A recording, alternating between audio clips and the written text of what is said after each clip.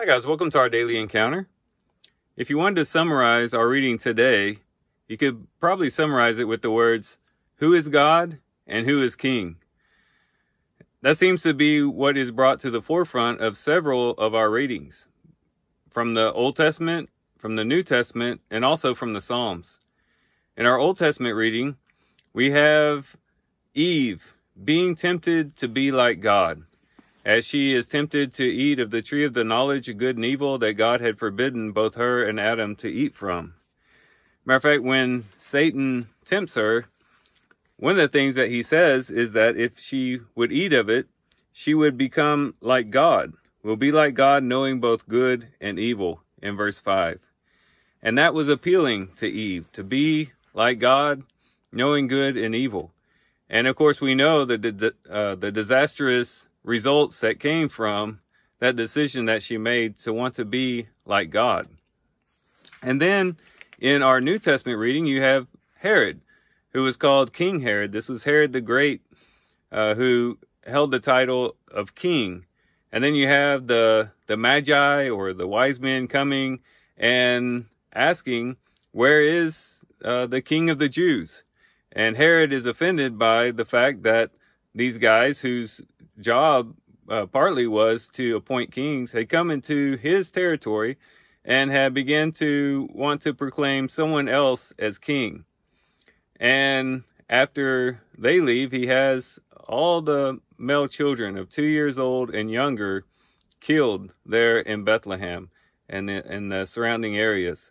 And it was because he was threatened by someone else being called king.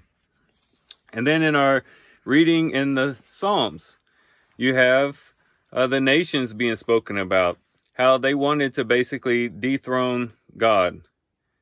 He says, why are the nations so angry, verse 1? Why do they waste their time with futile plans? The kings of the earth prepare for battle, and the rulers plot together against the Lord and against his anointed one. Let us break their chains, they cry, and free ourselves from slavery to God. In other words, let's break free from having to listen to what God is telling us, from being enslaved to obedience to God, and basically wanting to take God off of the throne. But he goes on to say that the Lord, or the one who rules in heaven, laughs, and the Lord scoffs at them. And then he talks about the fact that the Messiah was going to come, God was going to proclaim him as his son. And then in verse 10, now then, you kings, act wisely. Be warned, you rulers of the earth. Serve the Lord with reverent fear and rejoice with trembling.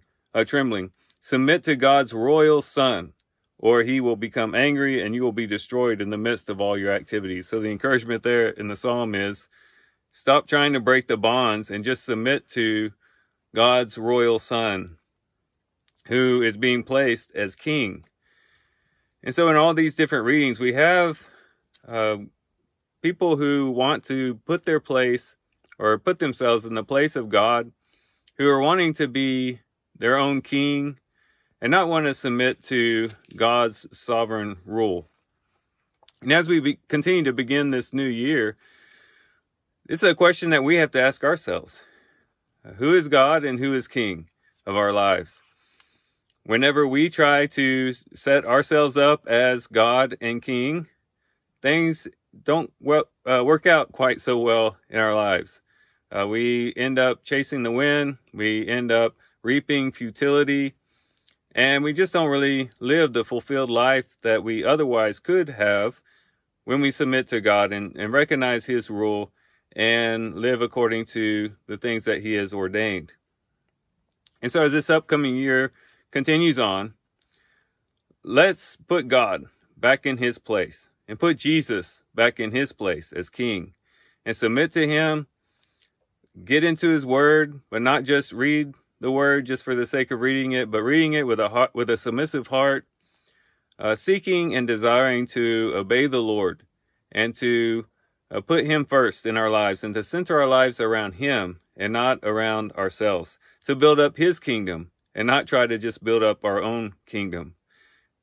So that's our encouragement today as we do our reading today.